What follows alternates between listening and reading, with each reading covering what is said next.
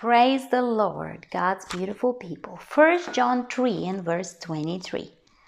And this is His commandment, that we should believe on the name of His Son, Jesus Christ, and love one another as He gave us commandment.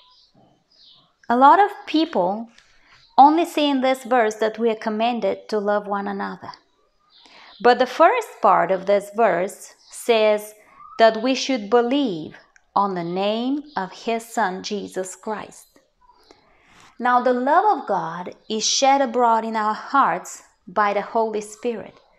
So, if we are to keep God's commandment to love one another, it's going to be by Him, through Him, by the Holy Spirit who's given us, and by faith in the living God, by faith, believing on the name of His Son, Jesus Christ.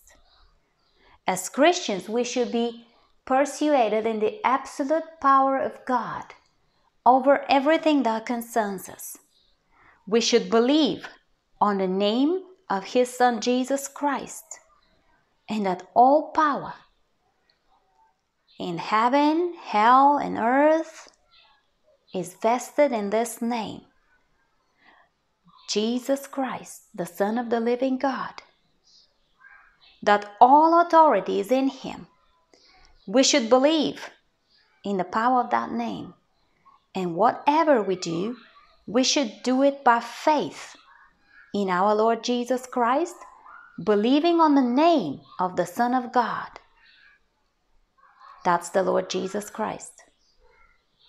And so when we fulfill the commandment of God to love one another, we should also do that believing in the name of His Son Jesus Christ, in subjection to the authority of God the Father.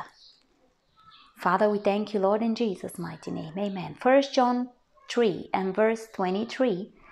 And this is His commandment, that we should believe on the name of His Son Jesus Christ and love one another as He gave us commandment. God bless you.